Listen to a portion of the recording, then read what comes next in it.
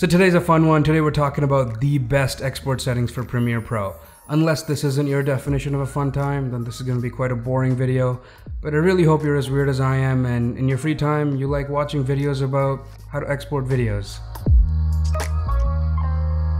So first things first, you want to make sure that your sequence was set up at the proper resolution and the proper aspect ratio. That means not using a PNG off of Google to get the cinematic black bars.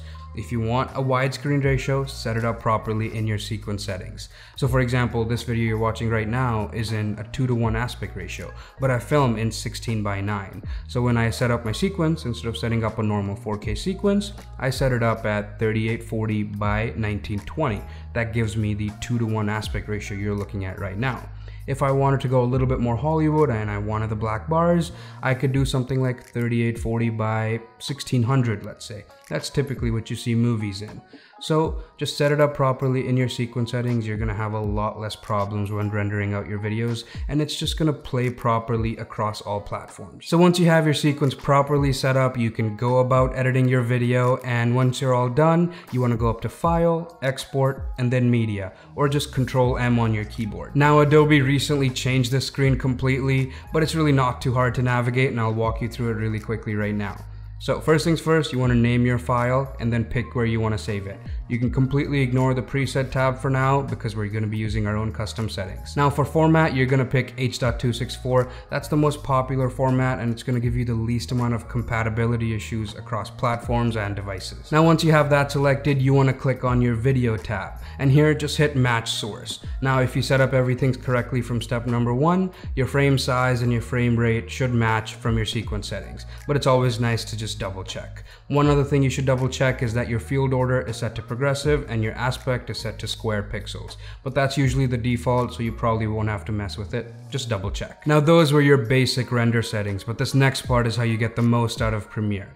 You want to hit more and then check render at maximum depth and use maximum render quality. This is going to ensure that your video is looking the best that it possibly can. Now to render as fast as possible, under performance, you want to make sure hardware encoding is selected.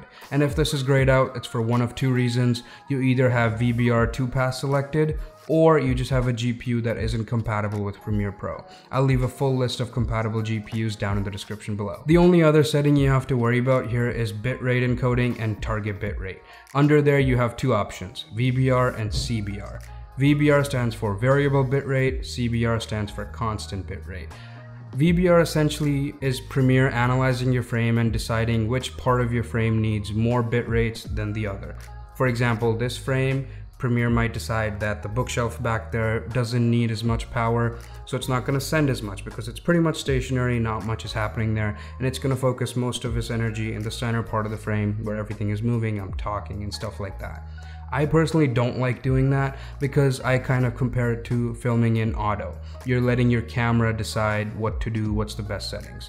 I would personally take the control myself and tell my camera, what ISO, shutter speed, and everything to use. Same thing goes for your export settings. I would rather tell Premiere that use a constant bitrate across the frame. Doesn't matter if stuff is stationary like that or it's moving like this.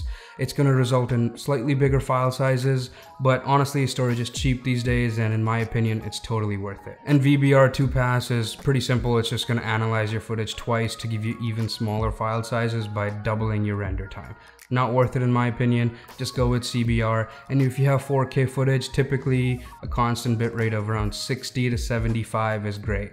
And if you're doing 1080p footage, usually around 30 to 40 is more than enough. Now on to the audio settings, and here all the default settings are great. Don't have to touch anything, everything's fantastic. Now you're ready to render. But if you want to save all of these settings as a preset so you don't have to go through this process every time, you just click on these three little dots by preset and you can just give it a name, and now all of your settings are saved as a preset. Now every time you want to export a video, just hit Control M on your keyboard, give your file a name, pick where you want to save it, choose your preset, and hit export. And that's it. Alright guys, that was it for me today. If this video helped you out, don't forget to leave it a like, subscribe for more videos like this in the future, and I'll see you guys next time.